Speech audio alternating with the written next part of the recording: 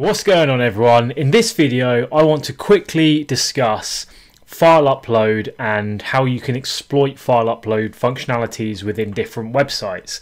So to do that I'm going to use this lab from Portswigger Academy, this lab specifically.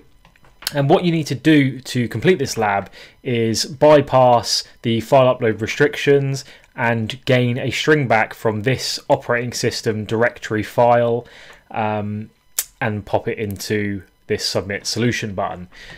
So let's get straight to it. We need to log in with the details, which is Wiener and Peter. So let's go to accounts and log in. And straight away we can see that there's a file upload functionality here. So what we want to do is firstly try and upload a PHP file. So cmd.php will do. Whilst trying to upload that, you can see that there's some validation being conducted. So sorry, file type application octet stream is not allowed and only image JPEGs or image PNGs are. So let me just retry and upload that again and intercept it to show you what that means. So this is the post request that's going to the web server, and this is the PHP file that I'm trying to send. This is the contents of it. You can see here that the content type is application octet stream, and what that message that we just saw says, we can only have the image content type here, not this type.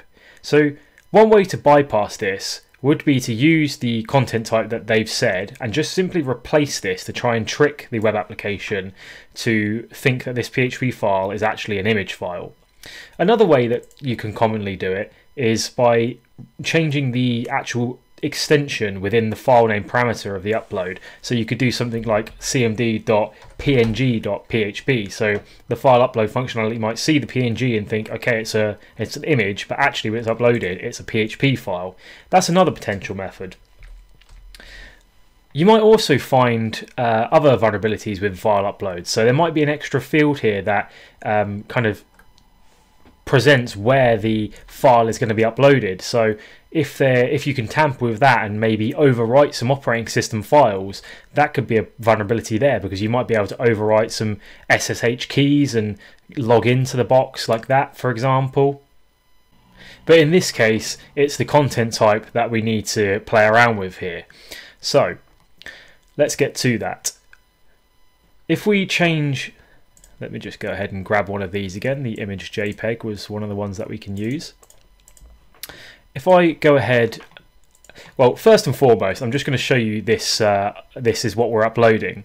So what this PHP file is doing is it's making a get parameter that we can use that gets passed straight into system to talk to the underlying operating system. So we could put like an ls or a cat to read out a file for the system, but actually in this lab, which I've already done, this doesn't work. They've stopped you using system. So what you actually need to do is use this PHP function called file get contents, and what that does is it'll echo out the file that you put into here. So let's just grab that file that we need, which is home Carlos and secret, pop that into here and save it. Now when we try and upload a file,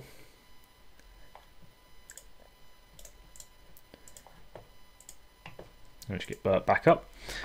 When we upload that file that I just put the contents into and intercept it, we'll change the application octet stream, which is what this PHP file is, to an image, a JPEG image. So this web application is going to think that I'm uploading a JPEG when actually I'm uploading a PHP contents here and a PHP file here. So there's no extra validation being done. If I forward that, you can see that the upload's been successful. So if I then click on this image and inspect it and go to the file location, which is here, just append that onto the URL, you'll see that we've now got this secret value. So we've actually gained this data from the underlying operating system using this web shell that we created here. And there's loads of them online if you just Google PHP web shell, and PHP is not the only language you can do this with. So if we take this value, pop it into submit solution, that's the lab solved. So that's a few ways that you can mess around with file upload functionalities to try and exploit a web application. And there's more ways to do this, of course, and there's other things you need to think of, like uploading malicious files that you might be able to pass the users of the application, or you might be able to get a web administrator to run so you could gain a shell, a remote connection to the web server and move laterally after that. But this is kind of a simple introduction to upload exploits. So I hope you learned something here, and thanks for watching.